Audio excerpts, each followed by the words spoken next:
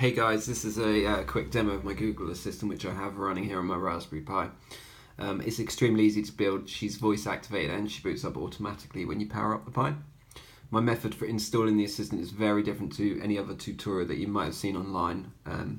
We're actually going to be using the Google DIY AI kit that was shipped with issue 57 of the Magpie.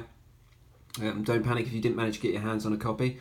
We have got everything we need online for this project, so if you've ever tried to build the Google Assistant before but got lost and frustrated, then check out this Instructable for an easy way to get everything set up. Alright, so let's give her a quick demo. Okay Google, are you there? Hi there, I'm ready to help. What can I do for you? Will I need my umbrella this evening?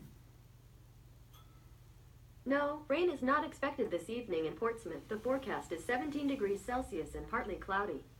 Hey Google, sing me a song. I can sing a song. Okay Google, stop. I'll keep it simple. Hey Google, stop. Alright. Okay Google, what am I made of?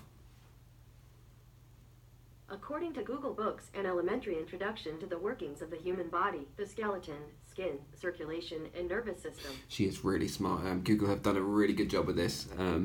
You can literally ask her anything you like. Hey Google, what noise does a cow make? This is a cow. There you go. So she's really quick and responsive.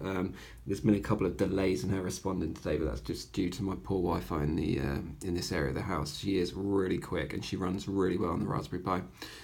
So there you have it. If you want to build your own Google Assistant just like this one, then follow the Instructable and let me know how you get on. See you around.